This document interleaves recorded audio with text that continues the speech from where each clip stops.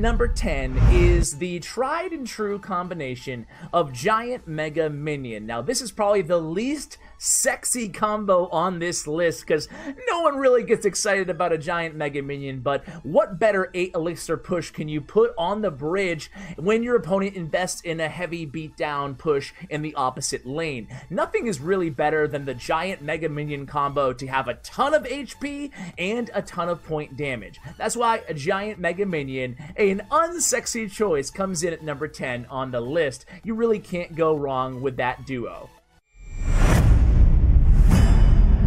Number 9 on the list is a little bit more frustrating than number 10. It is Royal Giant and Furnace. Now, this can be an annoying combo to go against, but there's no doubt about it, it's also an annoying and lethal combination. You have the Furnace to set up with all those Fire Spirits providing that splash damage to supplement your Royal Giant push, taking out Swarm cards, which are one of the best answers to a Royal Giant push. That's why it comes in at number 9 on our list of best 2-card combos in the game.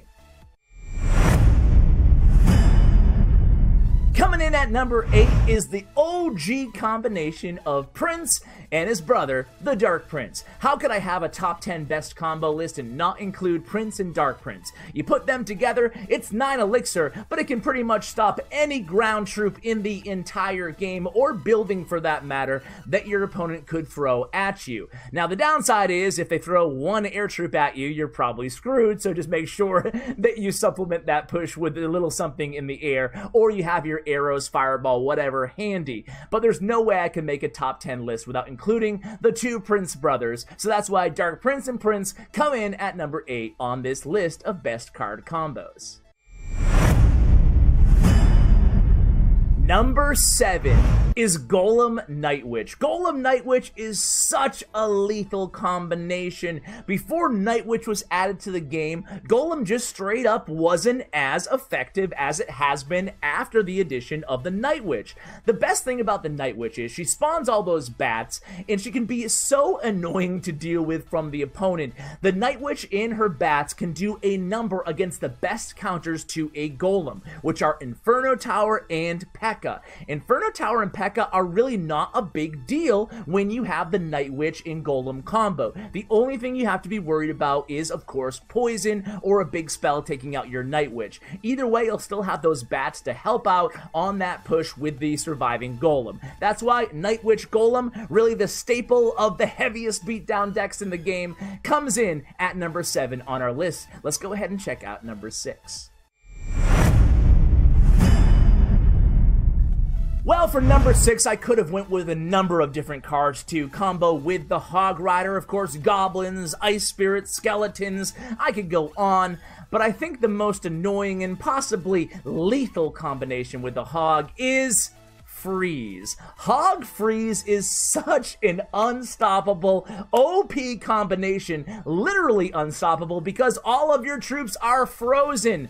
Of course, the element of the surprise plays a big factor into the power of this card combination, but I cannot include this list without including Hog Rider and Freeze as number 6. Let's go ahead and check out number 5.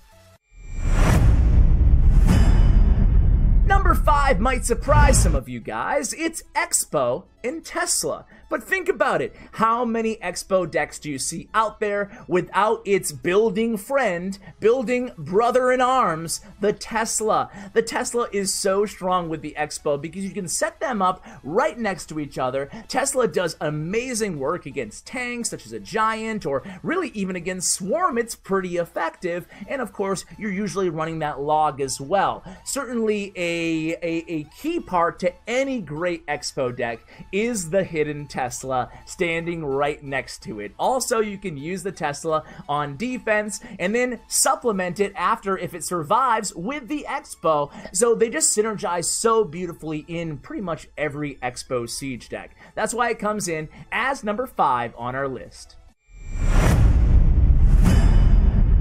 Coming in at number 4 is Graveyard and, any guesses? Poison.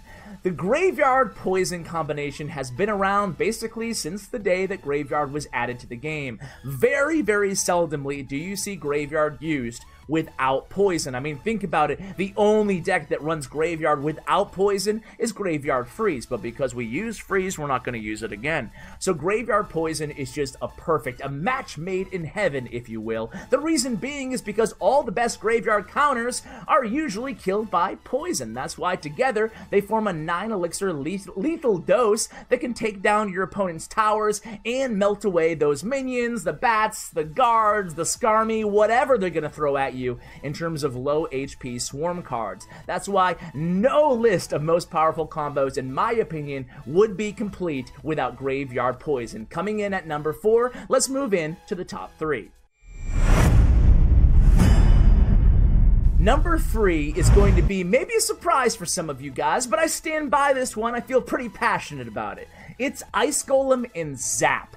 Ice Golem is such a strong card. Its utility is amazing for 2 elixir, but when you add Zap to the equation, they can kill minions, they can kill swarm troops, and that's a great 1-2 punch. I think that the combo of Ice Golem and Zap is really underrated, especially against, as I said, minion hordes or any big swarm attack coming down the lane. Ice Golem is enough to kill those skeletons on his own, those bats on his own with the death damage, but when you combo it with that Zap, then you can start taking out those Spear Goblins, the Goblins, and the minions as well. That's why Ice Golem Zap comes in at number 3 on our list. Let's go ahead and move to the top 2. Can you guys guess them? We'll see. Here we go.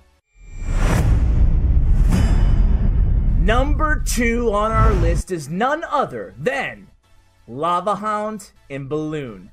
That's right, Lava Loon. How could this not be top 3 on the list? Lava Loon is basically an archetype within itself. I could have included Balloon Lumberjack or Balloon Freeze, but let's face it, those combos just are not as prevalent, lethal, and could stand the test of time as Balloon and Lava Hound. They were made for each other. Obviously, both air cards. One's a big, bulky tank, the Lava Hound, and one is a card that can do a ton of damage and is only tower or building targeting. They go together like PB and J. That's why Lava Hound and Balloon comes in at number 2 on the list, and that can only mean one thing for number 1. I bet you guys already can guess what it is. Let's take a look.